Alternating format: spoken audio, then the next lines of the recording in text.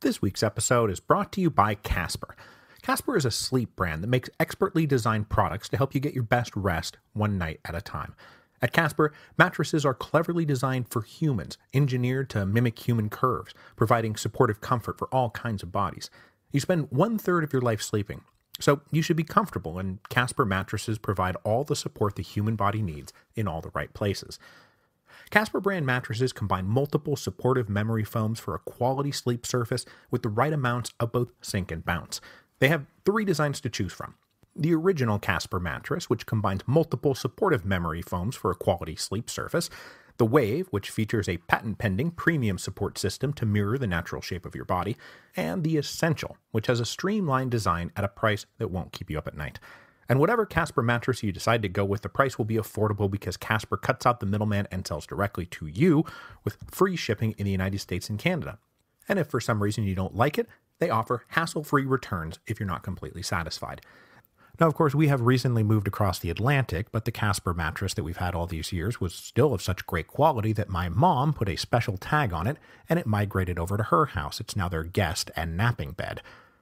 So, the deal we have for you is that you get $50 towards select mattresses by visiting casper.com/revolutions and using the promo code REVOLUTIONS at checkout.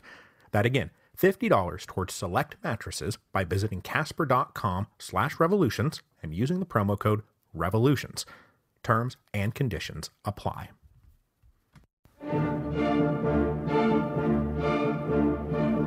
Hello, and welcome to Revolutions. Episode 9.16, The Legend of Pancho Villa.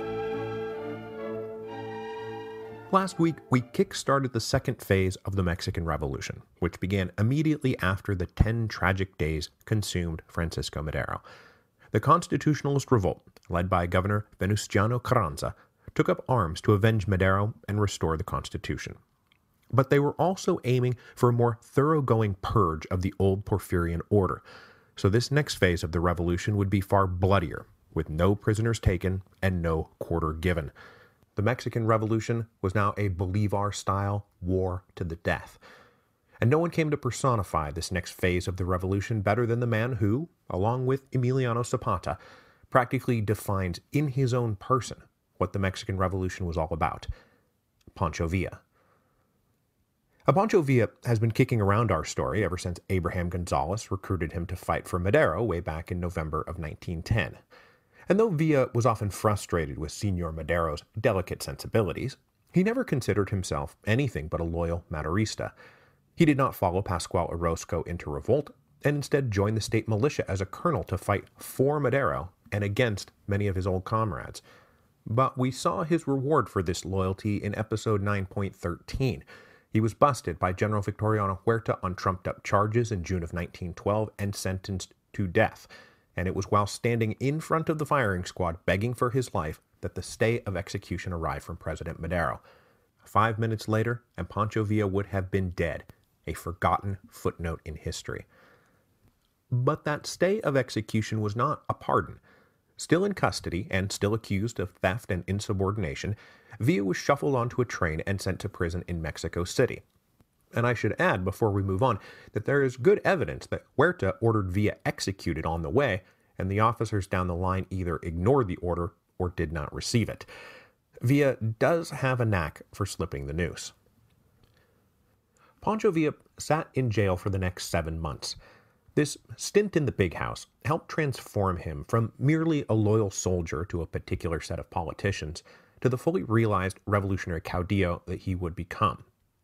The Federal District Penitentiary was full of political prisoners from all over Mexico, and Villa was introduced to leaders and ideas he might never have encountered had they not all been locked in the same box together. Among those Villa met was the Zapatista leader Eduardo Magaña, who we'll talk about more down the line, because Magaña is one of the men Zapata himself trusted above all others. Magaña was the first to show Villa a copy of the Plan of Ayala, with its uncompromising call for land and justice for the people, and endless war against the corrupt hacendado bosses. With nothing else to do, Villa also had plenty of time for deeper reading. He read a long book on Mexican history and came to understand how things had come to be this way.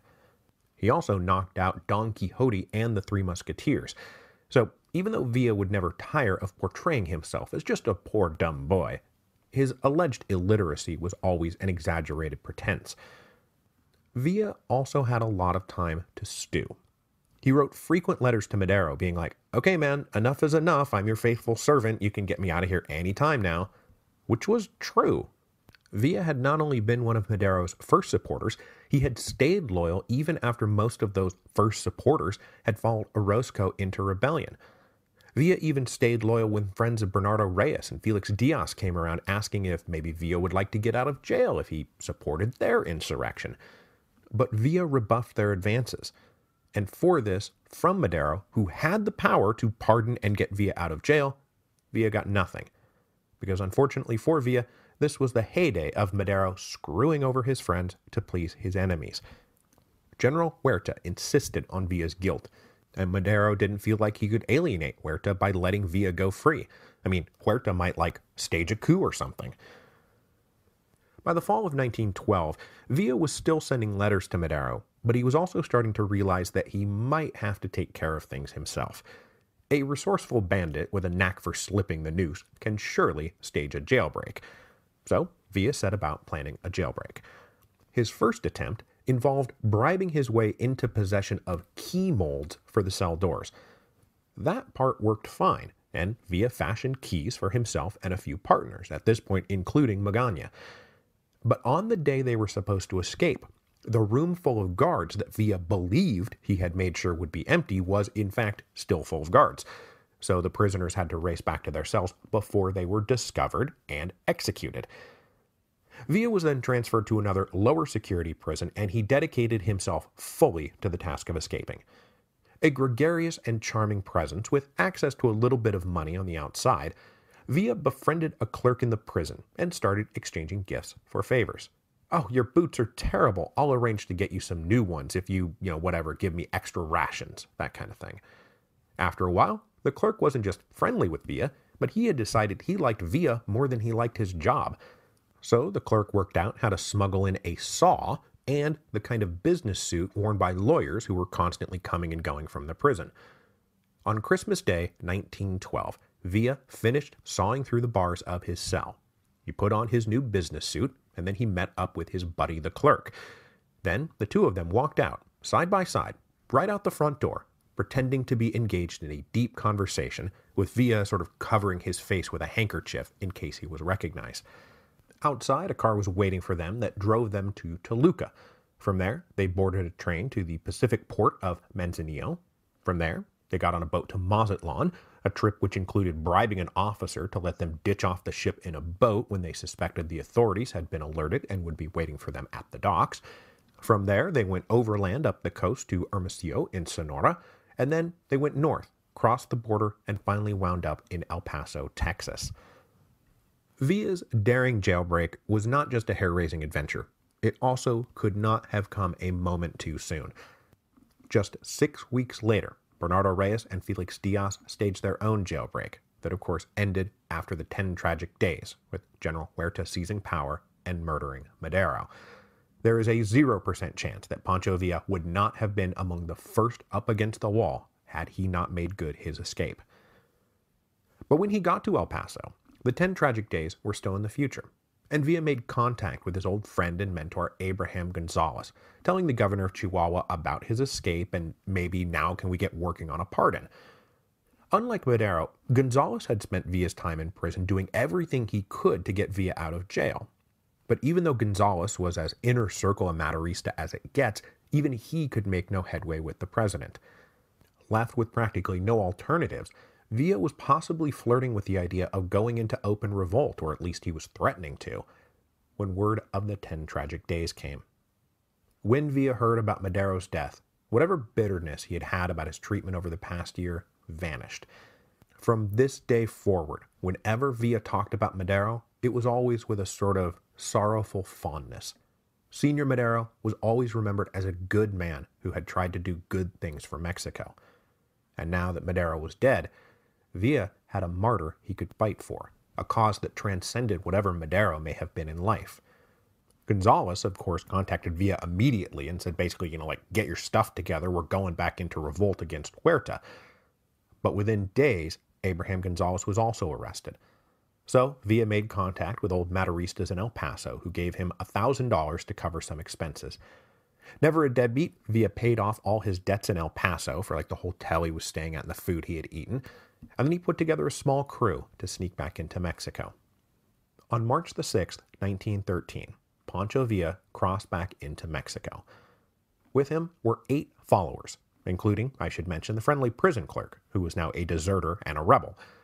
They had with them 9 horses, 9 rifles, 4,000 cartridges, 2 pounds of coffee, 2 pounds of sugar, and 1 pound of salt. From these supremely humble origins, Villa would build the División del Norte, the single strongest revolutionary army Mexico had ever seen. Now, as we'll see, the Revolutionary War Villa was about to wage did have an ideological dimension to it. But for him, this was also deeply personal. Who had Villa pledged his loyalty to all these years? Francisco Madero. And Madero had now been treacherously murdered. And who had treacherously murdered him? Victoriano Huerta, the man who had tried to kill Villa himself, and when that didn't work, made sure Villa stayed locked up in prison for 7 months. So Villa was fighting for the saintly Madero and against the devil Huerta with equal passion. And then Villa's personal drive for righteous vengeance was driven deeper still when he was given news that broke his heart and upended his plans. Abraham Gonzalez had been executed. Villa was never shy about saying Gonzalez had plucked him out of useless and aimless violent obscurity and put him on a noble path. And had things gone differently, had Gonzalez not been arrested and killed, there's no doubt that Villa would have put himself at Gonzalez's disposal, and together they would have formed a powerful team. Gonzalez as the political leader, and Villa his greatest general. Together they would have certainly become the center of revolutionary gravity in the North. I mean, if anyone was the true heir of Madero, it was Abraham Gonzalez. But now Gonzalez was dead, and Villa was filled with an all-consuming drive to punish those responsible. And he didn't just mean Huerta. He meant the whole system. As he wrote in his memoirs about Gonzalez, who he always called that noble martyr for democracy, Villa said that Gonzalez, quote, invited me to fight for the revolution, for the rights of the people that had been trampled on by tyranny.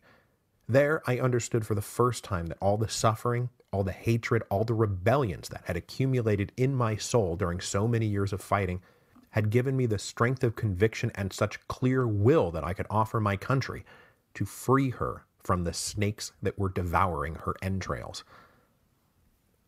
Villa now found Chihuahua in a superficially similar state to what it had been when he first took up revolutionary arms back in November of 1910. Even though the 10 tragic days was just 3 weeks in the rearview mirror, dozens of independent insurgent groups had declared themselves in rebellion. But many things had changed in the last 2 years. The rebels who had fought together in 1910 and 1911 had been deeply divided between those like Villa who remained loyal to Madero's government, and those, like Orozco, whose resentful grudges and lust for riches had driven them back into revolt. The fighting in 1912 had in many ways been a Maderista civil war, with Villa fighting for the government and Orozco in rebellion against it. In 1913, that fratricidal war would continue, only now Villa was the rebel and Orozco was the one fighting for the government.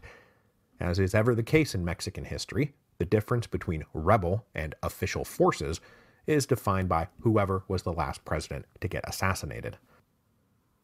The situation in Chihuahua also contrasted sharply with the parallel revolts opening up in Sonora and Coahuila that we talked about last week. In Sonora and Coahuila, remember, the whole states had rebelled as sovereign units, the entire state government declaring the central government illegitimate. So those rebellions were organized from the top down, elite leaders like Carranza recruiting armies to fight for him. But after the assassination of Abraham Gonzalez, the state government of Chihuahua had been broken and taken back over by the old Hacendado oligarchy who declared their support for Huerta. So the rebellion in Chihuahua was going to be built from the bottom up. As a result, it was marked by a distinctly more radical form of populism than the middle and upper class rebels currently forming under Obregón and Carranza. Carranza had no interest in overturning the social order. Villa, on the other hand, gleefully rode into battle aiming to do just that. Though he entered Mexico with just a handful of followers, Pancho Villa's name still had some cachet, and he started attracting recruits. With those recruits, he rode around deliberately adding new exploits to his growing legend.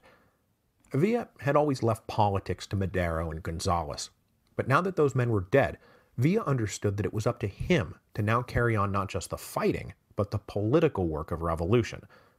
But Villa had no interest in issuing manifestos or proclamations or like his own plan of yada yada. For Villa, actions always spoke louder than words. So he spent March and April 1913 riding around northwest Chihuahua with his little band, performing acts that fell into two broad categories. And I get this, as I get a lot of stuff on Villa, from Friedrich Katz's definitive biography, The Life and Times of Pancho Villa, which is like the only book about Villa you need to read. It's 1,000 pages long. Katz says that Villa engaged in performative acts of redistribution or retribution. On the redistribution front, Villa basically turned himself into Mexican Robin Hood, and that was a comparison that was repeatedly mentioned in the press, the contemporary press, both in Mexico and the United States. Villa would come into a town, he would be told about some corrupt merchant, he would go take over that guy's store and either give the inventory away to the poor or sell it at cut-rate prices. When Villa captured cash, he would often just hand it out to the poor. He would come to a hacendata and force the owner at gunpoint to open up the granary and give it to the workers and the local villagers. So what Villa is doing in these first months on campaign in the spring of 1913 is stealing from the rich and giving to the poor. But this was not just a cynical gambit to garner a popular following. This is kind of who Villa was at heart. Back in his old bandit days, he had once robbed a bank and wound up with a small fortune of about 50,000 pesos. But a year later, he was broke again, having given most of the money away to families he knew who needed the money more than he did. Unlike many of his comrades, who were straight up in this to get rich, Villa really did let cash and the spoils of war just pass through his hands without grasping it all for himself. One of his more greedy and unscrupulous generals later said, "This revolution, do not mistake, it is the fight of the poor against the rich. I was very poor before the revolution, now I am very rich." It wasn't like that for Villa, and for all the literally millions of dollars that would pass through his hands over the next few years, he himself wound up holding surprisingly little. Everything else was either given away or spent on furthering the revolutionary cause. Like, for example, during these early days, Villa and his men hijacked a train and they discovered to their delight that it was loaded with silver. Now, Villa did not give this silver away to the poor, but he certainly did not keep it for himself. He used it to buy guns, ammunition, food, and supplies from American merchants on the border. Villa's armies would always be among the best supplied and best armed of the war. He always took care of his men. Now, aside from this redistribution stuff, there was a hard edge, and that is the retribution. Villa swept through Chihuahua like an avenging angel. He heard that a manager of hacienda was known to beat his workers and rape their wives. Villa's band arrived at the hacienda, they tossed the manager against the wall, and they shot him dead. A priest was accused of raping and impregnating a village girl. Villa ordered him executed, and only after others in the village interceded that Villa settled for forcing the priest to stand at a pulpit in the town square and declare his crime openly. Villa had no time or patience for corrupt bosses and police officers, for cruel hacienda managers, for rapacious merchants and bankers. And he also had no time for the formalities of the court system. Give him a few credible accusations and that was all he needed. Villa's justice was swift, righteous, and permanent. And this combination of redistribution and retribution, Robin Hood and avenging angel, made Villa like a superhero to the people of northern Mexico. And he was as loved by those people as he was feared by the bosses and their lackeys. He added to his growing legend as defender of the honest Mexican by also not focusing his wrath just on the bosses, but also on truly criminal bandits who, no less than the hacendados, terrorized and robbed the honest folks of Mexico. Villa and his men relentlessly hunted down bandit gangs and with the same ruthless, avenging energy, executed them whenever they were caught. Pancho Villa was turning himself into the bringer of righteous justice, and the people loved him for it. The growing legend of Pancho Villa led both men and women to volunteer to join his little army. Mostly, Villa drew from the lower middle classes and the peasants of the region. Cowboys from the ranches, artisans from the towns, muleteers working the mountain trade routes, tenant farmers and miners. Villa especially loved miners because they never got homesick.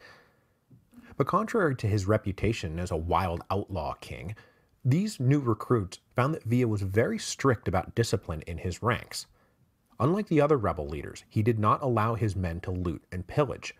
Pillagers were publicly executed. If you abused the local townspeople, you were shot. If you joined up with Villa thinking that you were going to run around smashing and grabbing things, you were probably going to wind up dead. This, of course, only endeared him further to the population. It also increasingly endeared him to potential supporters in both Mexico and the United States. And speaking of the United States, when Villa went around playing Avenging Angel and Robin Hood, stealing from the rich and giving to the poor, he studiously avoided Americans and their property. Villa was a smart guy and he had been around the block. The quickest way to ensure that the supply lines to the United States would be shut down would be to threaten American interests. So he was very careful about avoiding the Americans. In Villa's army, if you messed with the Americans, you were probably going to get shot. His men, meanwhile, seemed to accept these rules with a shrug of their shoulders. It wasn't like Villa was a hypocrite. He always paid them on time. He was a poor boy from the mountains just like most of them, and he did not steal for himself. He gave it all away. If he can show restraint, so can I. And if you can't, well, then that's your problem. But there was also a softer touch to Villa that inspired loyalty and devotion among his followers. Though he was not in fact illiterate, Villa had not exactly relied on the written word during his life. And so, being a smart guy but not using books, he had developed a kind of genius-level memory. He remembered names, faces, dates, numbers, events, down to the smallest detail.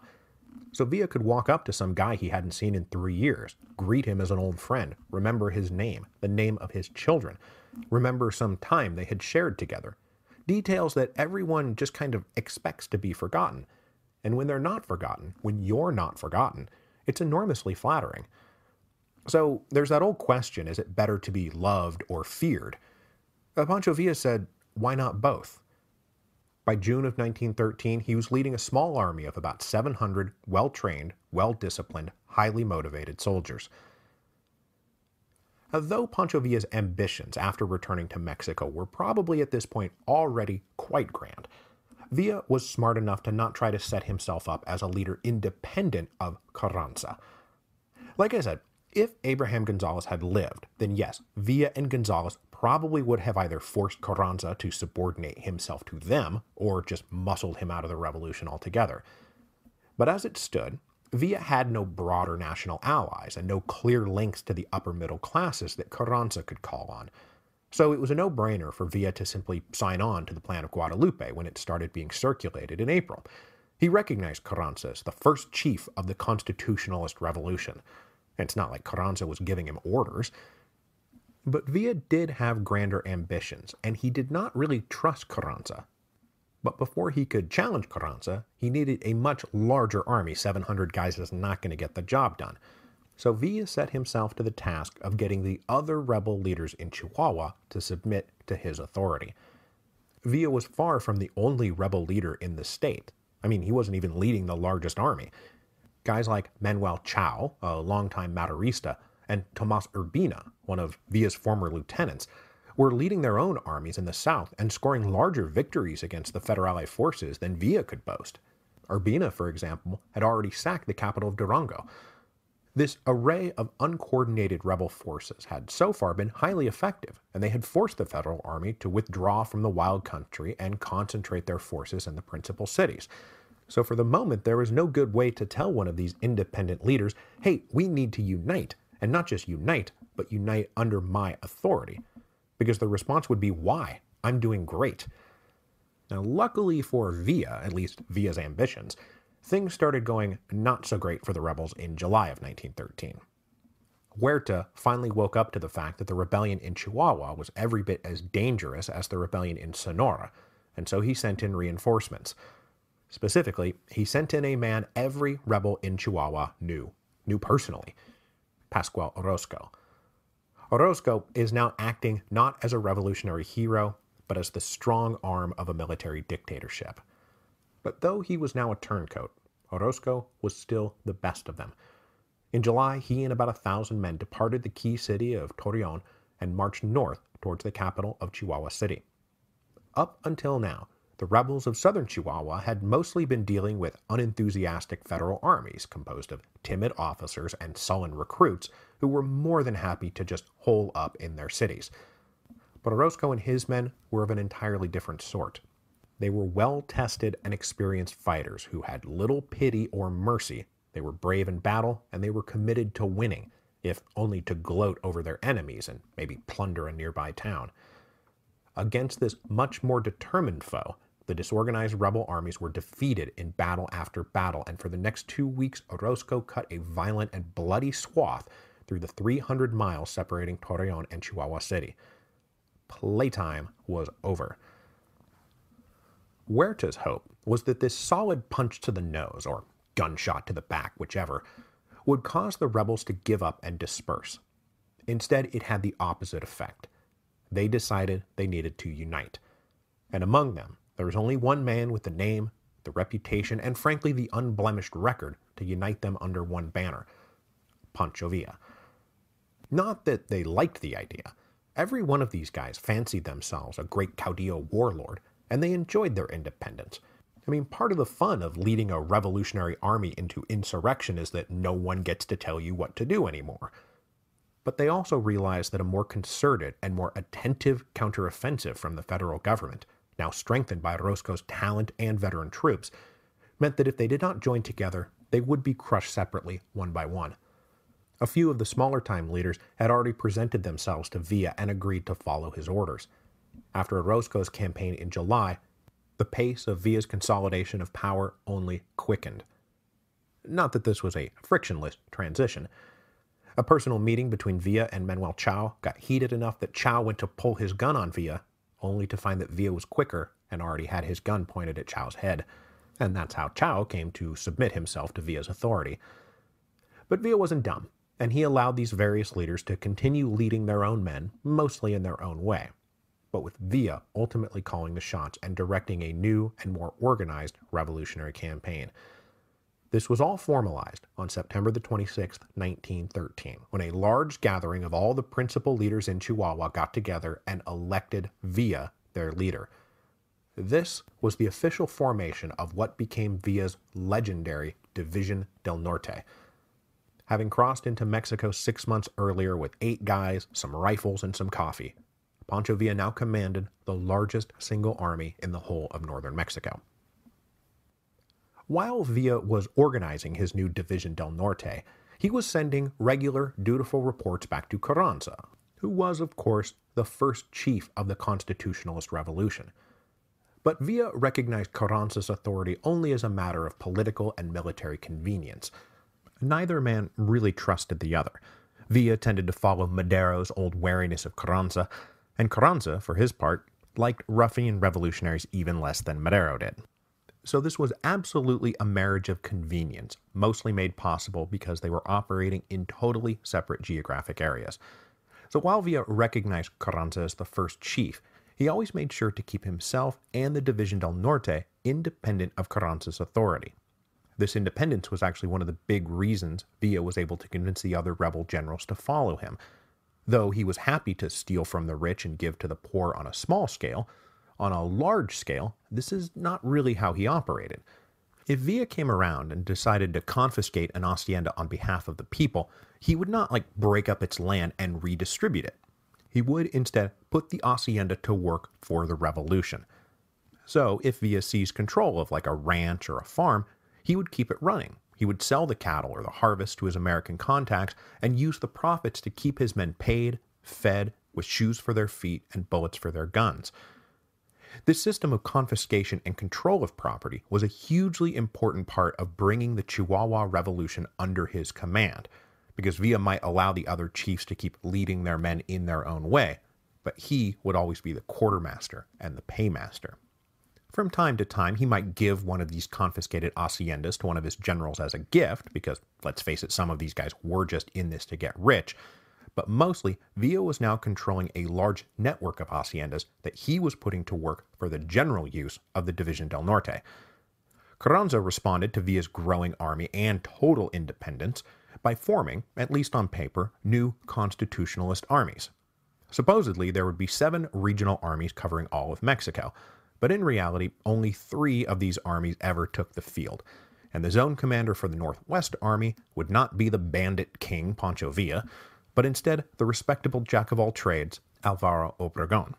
So when the División del Norte was formed, it was technically operating under Obregón's command, but that was an authority recognized in theory only. In practice, Villa was calling his own shots, and the shot he now planned to take was at Torreón. The city of Torreón sits in northern Mexico, or northern central Mexico, depending on which descriptors you'd like to use. It was the principal city of the Laguna region, which is a large fertile basin around where the states of Chihuahua, Coahuila, Durango, and Zacatecas all intersect. Torreón was the rich linchpin of the region, and capturing it would be a huge boon to the fortunes of the revolution. Though large, the new División del Norte was not considered by most observers equal to the task of capturing a well-defended city because it had no artillery. Well, not no artillery. Villa did have 2 small cannons, but, how are you planning on taking a city with 2 small cannons? But Villa had a couple of big things going for him. First, he outnumbered the Federales 8,000 to 3,000. Second, he was an audacious commander, bordering on reckless. And third, the federal garrison at Torreón was run by dummies. Within days of forming the División del Norte, Villa led them to Torreón and commenced his attack on September the 29th. And while Villa could not be put in the same great general pantheon as like Caesar or Napoleon, he did have a knack for making astute observations and improvising a workable strategy on the fly. He had no artillery. The enemy had lots of artillery. It was stationed in the hills surrounding the city. So, how are you going to approach them? How are you going to dislodge them? And Villa basically said, well, let's do it at night, when it's dark. Simple, right? Brilliant. So keeping their heads down during the daylight hours, Villa's infantry charged up into the hills at night and went and captured all the guns. These attacks were ferocious, and they induced terror in the ranks of the federal army, who were unable to counterattack or even know what they were aiming at. This went on for 2 days and 2 nights, and soon enough, the División del Norte controlled the hills and captured all the guns. Inept leadership on the federal side soon gave way to cowardly leadership. The general in charge of the city ordered a counterattack on the 3rd day, and then he hopped in his car and hightailed it out of town. The other officers soon realized that they had been abandoned and organized what can only be described as a terror-stricken retreat. Villa and the División del Norte took Torreón on October the 1st, and the legend of Pancho Villa grew. Once Villa took the city, he continued to set himself apart from other revolutionary leaders. There was some looting in the first couple of hours of revolutionary occupation. For most of the men in the División del Norte, this was behavior that was expected and encouraged. Take a city, sack a city. Those are the rules of the spoils of war going back like 10,000 years. But that way was not Villa's way, and he was in charge now. So in no time, Villa had guards posted at key civic buildings and in front of private homes and businesses to prevent further looting. By this point, Villa was really growing into his role as a political as well as military leader. And you'll recall that he had probably learned this lesson well during the events that we covered back in episode 9.9, when Madero took Juarez, and it was important to demonstrate that revolutionary victory did not mean chaos and the breakdown of order. So when he took Torreón, Villa demonstrated clearly to the middle classes of Mexico who might be on the fence about whether to support him or stick with Huerta, and also demonstrated to careful observers in the United States that he was not the king of the bandits. And he wasn't. The men under his command, now denied an opportunity to pick the city clean, could attest to that. So Villa had captured Torreón, but he was not interested in settling in and holding it. He had bigger plans. So after a month of occupation, he forced the banks to give him some loans, dutifully signing some IOUs, loaded up his newly captured artillery, and led the División del Norte north to the capital of Chihuahua City. He chose this target over the warning of some of his advisors, who pointed out that Chihuahua City was far better defended, was run by a far more competent general, and still boasted the presence of Orozco and his men. Chihuahua City was not going to fall to mere bravery and night attacks. And it did not.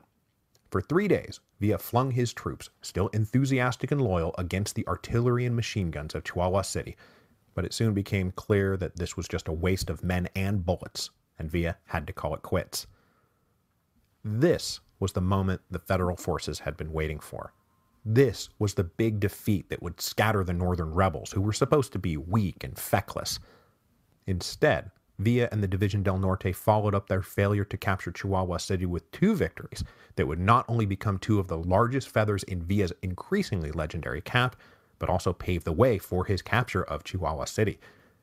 Pancho Villa started 1913 as a fugitive on the run from the law after a daring jailbreak. By the end of 1913, he's going to be the governor of Chihuahua. So, time to wrap this thing up. Without missing a beat, and giving his forces no further time to dwell on their defeat, Villa pulled out of Chihuahua City and pushed north. His intention now was to capture Juarez, which was still held by federal forces. His army surrounded the city and outnumbered the garrison, but Juarez was still very well defended, and the rebels had no clear path into the city. Tensions were beginning to fray the cohesion of the División del Norte. Was Villa in fact up for this? But then a bit of the old bandit cunning showed up. A train that regularly traveled between Juarez and Chihuahua City was located and followed. Villa's men hijacked the train, and they got a hold of the conductor before he could report said hijacking. Then the conductor was ordered to send a telegram back to Juarez that read something like, "I've got credible reports Villa's forces are nearby. What should I do?" As Villa expected, the authorities in Juarez cabled the response. They said, "Come back." So the train started rolling back to Juarez, now of course loaded with 2,000 hand-picked rebel soldiers. At every station, Villa's men got out first, got a hold of the local telegram man, and forced him at gunpoint to cable Juarez that the train is coming and that there are no problems. So at about 2 a.m. on November the 15th, this train rolled into Juarez, and no one suspected a thing. When it docked, those 2,000 men fanned out across the city and took control of Juarez practically without firing a shot. It was 2 in the morning. Most of the soldiers in town were either out carousing or fast asleep. When they woke up the next morning, they blinked through their hangovers and discovered that Pancho Villa and a huge rebel horde controlled the city. And the legend of Pancho Villa grew still larger. The minute he took Juarez, Villa started getting reports that the garrison in Chihuahua City was preparing to head north and confront him. Choosing to make his stand in an open battle rather than hunker down to endure a siege, Villa moved his army about 35 miles south of Juarez near the Tierra Blanca railroad station. There, the División del Norte waited for a battle that would decide the fate of Chihuahua. Villa picked his ground well. It was on low hills overlooking sandy dunes that would bog down and infuriate his enemy.